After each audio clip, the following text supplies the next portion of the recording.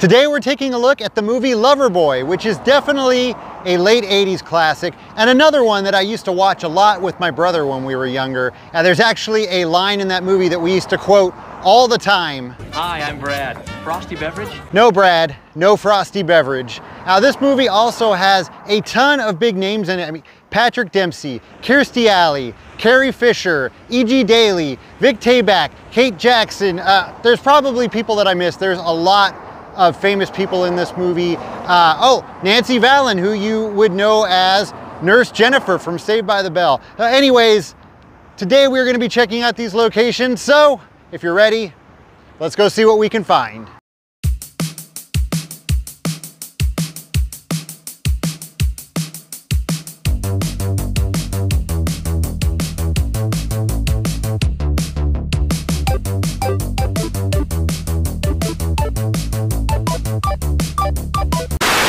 Okay, first of all, anytime you've got a movie that starts with animated credits like this, you're usually in for a treat. So, the movie begins with Randy Bodick away at college getting ready for a romantic evening with his girlfriend, and this is pretty much what my teenage years looked like. But anyways, Randy goes home for the summer, his parents find out how bad his grades are, and his dad goes ballistic. So after Randy's parents find out how bad he's doing in school, his dad says, that's it, you're not going back to school, you're getting a job. So Randy gets a job at Senior Pizza, and this building right behind me across the street, that was Senior Pizza. Now the building looks completely different. Stuff has been added to the front, stuff has been added to the back, the inside has been completely remodeled, but we're gonna head over there and see what we can match up. Now this is the shot that those two boys would have had looking over the counter into the kitchen as Randy takes their order. You can see everything here has been remodeled, but that open kitchen that you can see behind Randy, that's still here. Again, it's just been updated and remodeled. Looks a lot different. So the counter has now been extended, and the window that you see behind the two girls in this shot, that's now a walk-up window. You can see it right here.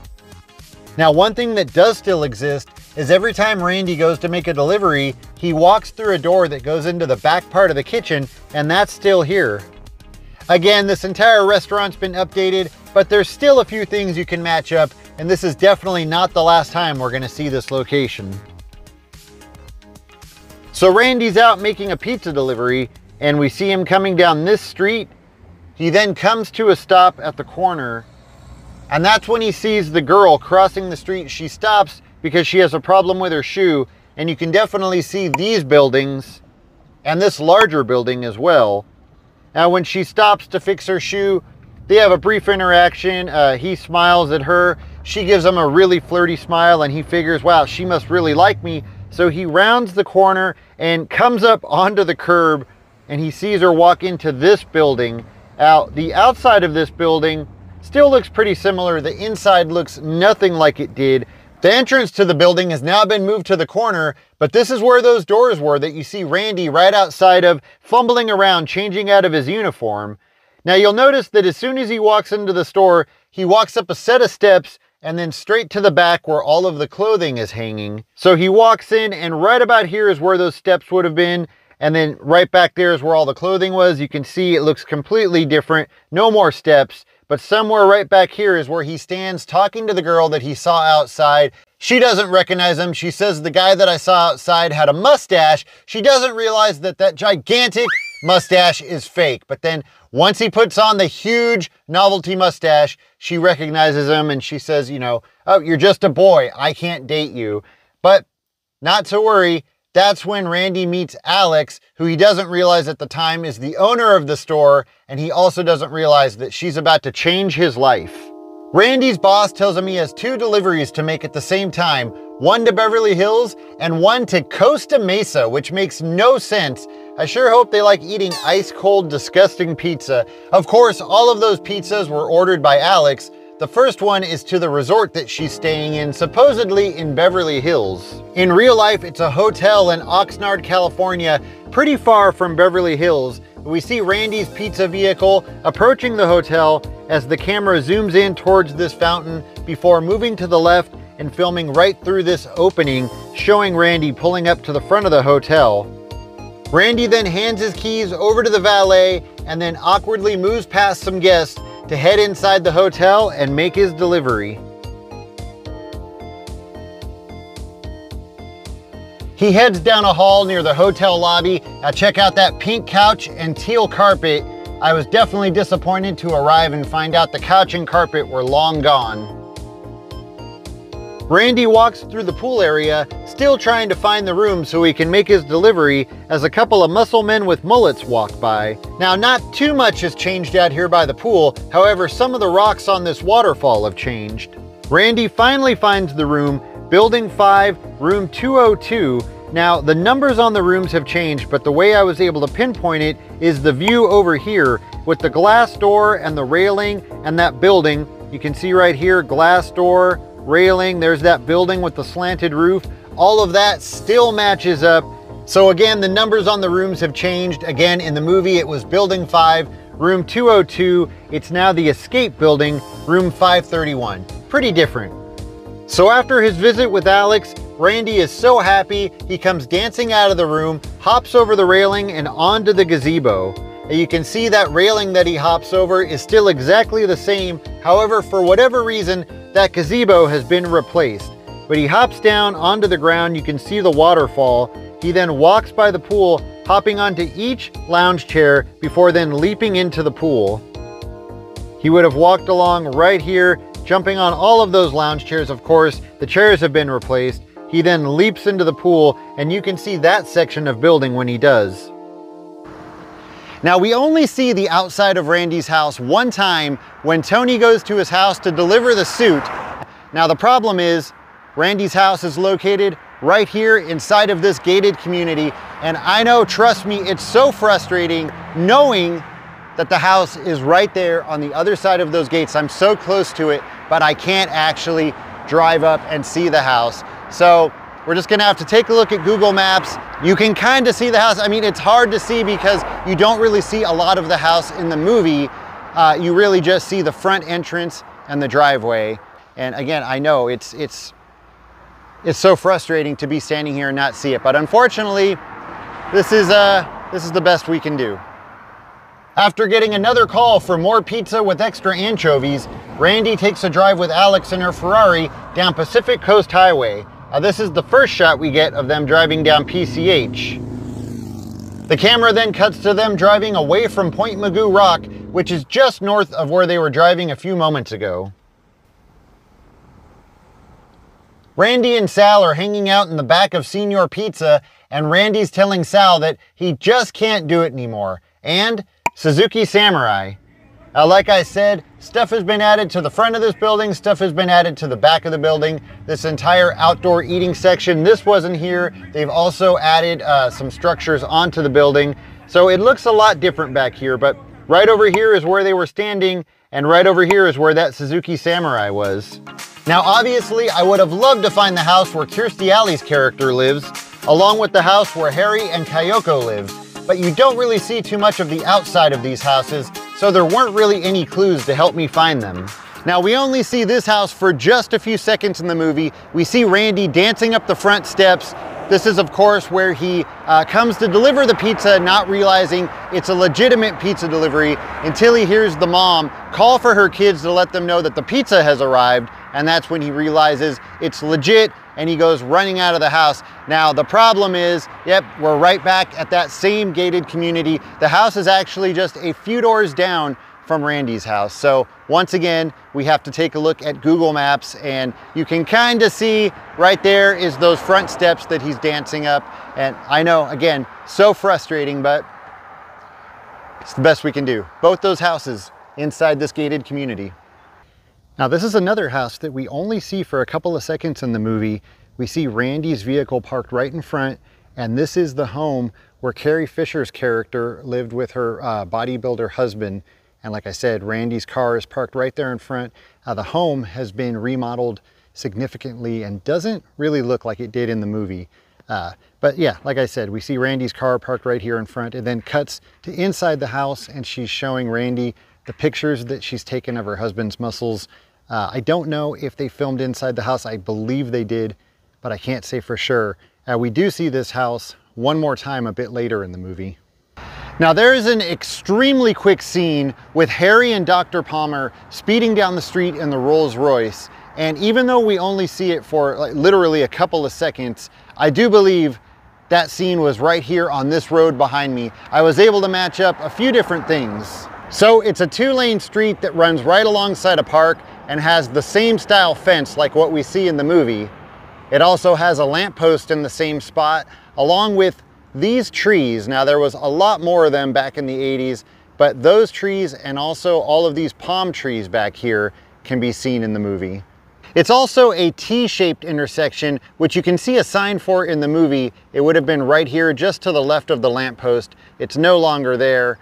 Also, these mountains down here seem to match up. And last but not least, on the right side of the street, you can see in the movie that it's a corner and it's cement, grass. And this is the only intersection that I could find around here with that same configuration. Also the parking meters, just pretty much everything here seems to match up. So I'm pretty sure this is that stretch of road. Harry and Dr. Palmer end up thinking that it's the personal trainer that their wives are having an affair with, so they head over to his house to pay him a little visit. So Harry pulls up and he parks his Rolls Royce right here, and you get a really good shot of the house across the street, but it also has been remodeled pretty heavily. Looks similar, but not the same. So then Harry and Dr. Palmer walk up to the front door, and again, all of this has been remodeled. It looks completely different, but they knock on the front door, and then Harry ends up breaking out one of the panes of glass, and that's when the personal trainer ends up walking up and he sees them breaking out the glass, and he thinks that they're robbing him. They turn around and see him, and they think that, you know, he's gonna rip their heads off, but instead he just starts crying. He breaks down into tears because his wife's having an affair. He thinks that they're robbing him and everything's just going wrong, and then they end up feeling bad for him. So all of that happens right here in front of the house, but again, things look a lot different. Randy heads back to Senior Pizza to tell Sal that he just can't do it anymore. He comes in through that driveway. The buildings across the way have completely changed. He parks his vehicle right here behind Senior Pizza, and he passes by Tony on his way inside. Tony would have been standing right here just to the left of the back door. Once Randy's inside, Sal convinces him just one more delivery is all you have to do. So I just got to the motel that Randy's mom checks into, and to my surprise, the entire motel is gated off. I'm not sure if they're getting ready to tear it down or if they're just remodeling it, but the gate is open, so I'm gonna see if I can check it out. Now here's the motel's front office. This is where Randy's mom checks in when she first arrives to the motel. Now the shot that we get in the movie, the camera is a little bit more to the left, but there's currently this large storage bin here right now, so I can't really get over there. But the office still looks just like it did in the movie. Of course, except for the lack of windows and doors, but other than that, it looks exactly the same, at least for now. After Diane checks in, she heads to her room and walks right by the pool, and right there is where the pool was, or is. It's still there, it's just currently covered, and a couple of the workers were just telling me they don't think they're getting rid of the pool, they just have it covered right now, and they're not tearing down the motel, they're just remodeling it. But right under there is where the pool is. You can see on the ground, that's the 5-foot deep section. This is also where Randy pulls up. He parks right in front of the pool, a little bit more to the right, pretty much where that porta potty is. Randy heads to the room, also walking by the pool, but the room that they use for the movie is actually in the building to the left. I guess they just wanted to show the pool. Meanwhile, back at Senior Pizza, Jennifer shows up. Oh no! Sal tells her that Randy's out making a delivery and that she should just have a seat and wait for him. But then Jory shows up and he sees Jennifer sitting in a booth by herself, and he decides to make a move on her. Now, no longer a booth, but that's where she was sitting. Meanwhile, back at the motel, Randy just misses his mom as he's walking up the stairs and she's headed to get ice. Now notice he goes straight up the steps and then to the room to the right. He walks up those stairs, and then that's his mom's room right there. Now this is right about the time that the construction site foreman kicked me out of the motel, but he was actually extremely nice about it. he actually apologized for having to ask me to leave, so not mad at him at all, but there was still one more thing that I wanted to check out. So once Randy realizes that it's his mom in the motel, he tries to jump out the bathroom window. I notice the window is in between these two lines. Again, their room was right here, so that means the window would have been right over here. Notice those two lines right there, but it looks like the window has since been covered up. Now Randy tells the little girl to put her pool toy underneath the window, and he jumps down onto it. Again, window right here, pool toy would have been right down here. He lands on it and somehow doesn't break both of his legs. He then gets up and he runs over to his vehicle, which again was parked right over here, pretty much where those porta potties are.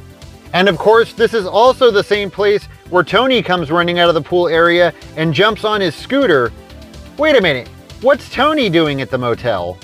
Well, once Randy finds out that it's his mom at the motel, he rushes back to Senior Pizza, where Tony is standing right here talking to a girl in a car. Randy gets out and tells Tony, you gotta deliver these pizzas to the motel and tell the lady that there's no more anchovies. We're all done serving anchovies. Randy then runs inside of Senior Pizza and Tony's telling him, but we still have plenty of anchovies. And behind him, you can see the girl that he was talking to. She was parked right in front of this wall.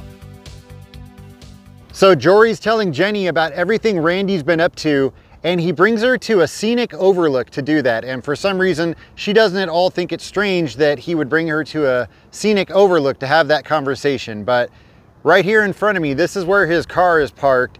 Now, this is the same scenic overlook that was used in Grease, and I'm also pretty sure it's the same overlook that was used earlier in Loverboy when he sees Randy with the older woman.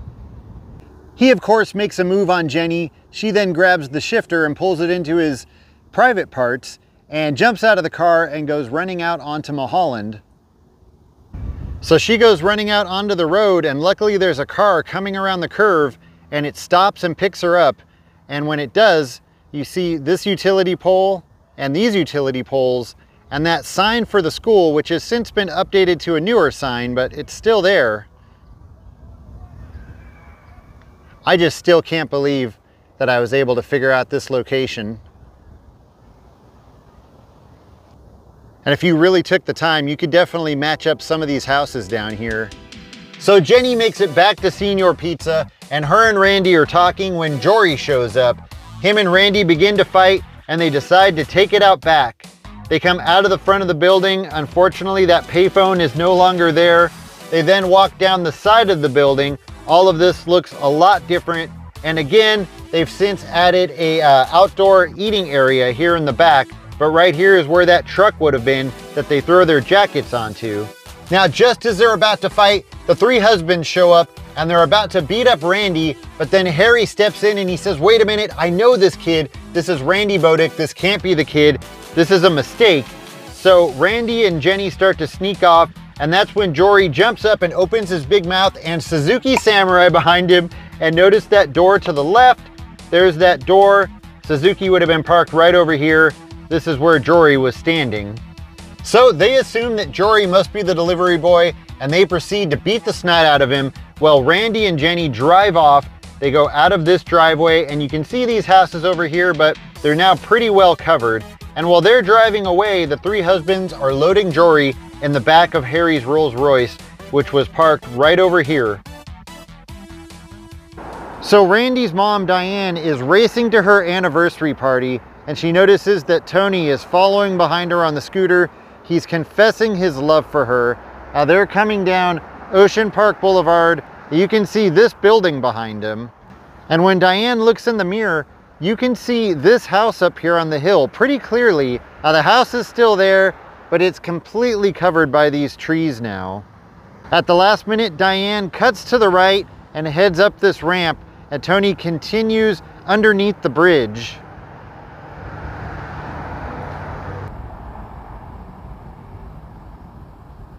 And when Diane gets to the top of the ramp, she hangs a right on this street, and you can see this house on the corner. This is the same house that you could see when she was looking in the mirror. And when she passes by the house, you can see a fence, and part of that fence is still there. It's just a different color. Now, unfortunately, it looks like this house is maybe going to be torn down soon. It's fenced off. Now, like I said, Tony continues under the bridge. He then flips a U-turn and comes up the ramp in the wrong direction, and he's riding right here, dodging the cars. And when he's doing that, you can see this house right here. And then when the camera's shooting in the other direction, kind of giving Tony's point of view, you can see this house over here. Also, sadly, looks like this one is maybe going to be torn down soon. So after Randy narrowly escapes getting beaten up by the three husbands, he brings Jenny somewhere quiet to come clean and tell her what's been going on. And this is where he brings her. They're sitting and talking in the Senior Pizza vehicle, which would have been parked somewhere right here in front of me. Things have changed up here a bit. Some of the trees are gone. They've since added this fence that wasn't here at the time. And all of those wooden posts that you see in the movie, those have been replaced by these rocks. Now that actually happened just a couple of years ago. If you look on Google Maps, you can still see those wooden posts, but they've since replaced them with these rocks. Personally, I think the wooden posts look better, but that's just my opinion. So he's explaining everything to her. It doesn't go too well, and she says, you know what, just take me to the bus station. He then backs up the vehicle and they head out that driveway over there. Now, like I said, some of the trees are gone, but you can definitely see this tree in the movie. And then also, I don't know how well my camera is going to pick it up, but right across the road, you can see this as well. And I also just noticed this sign across the street letting you know that the road curves to the right and to go 15 miles an hour on the curve. You can see that sign in the movie. Same sign, same location. I also think possibly this tree can be seen in the movie. Pretty sure that's the same tree. Now, the grand finale of the movie takes place at the Bodex anniversary party, which was located at Tiki Joe's restaurant. And this building right behind me, this was Tiki Joe's. Now, unfortunately though, about, I don't know, maybe 7 or 8 years ago, the entire building was remodeled. Now, up until that point, it still resembled Tiki Joe's. It now looks nothing like it did in the movie, but this is the building. And right over here, this is the parking lot that Randy's mom comes pulling into. There was the Tiki Joe's sign over here. And when she pulls into the parking lot, you can see these boats behind her. I mean, probably not the same boats, but you can see a bunch of boats in the background. Now, right about the same time, Randy comes pulling up and parks the Senior Pizza Jeep right here. And you can see the hotel in the background. That also has been remodeled and doesn't really look the same. Right here is where Randy stood at the back of his Jeep, changing clothes while all of the party guests walk by. And again, all of those rocks and wooden posts, unfortunately, all of that is gone. Even that path that they're running on when they're going into the building, all of that has been enclosed. That no longer exists. Now, the restaurant's not even open, so we can't even go inside, but based on what we see on the outside, I think it's pretty safe to say that the inside no longer matches with what we see in the movie. So Tony shows up, the three husbands show up, there's the big fight inside the restaurant. They end up pushing the piano out of the window and it falls on the cop car, and all of that happened right here on the side of the building. There was a little deck that's no longer there. This wall right here has been added, but this is where it happens. The police car comes from down this way and stops right over here. They push the piano out of, not exactly sure which window because everything here has been changed, but they push the piano out and it lands on top of the police car. Well, that's gonna do it for this video. And you know what? I think we did pretty good. We found more locations than I thought we would. I would have liked to find some more of those houses where he delivers the pizzas to, but those are kind of hard. You know, you don't see a lot of those houses. So again, I think we did pretty good. As always, thank you so much for watching, and I'll see you next time.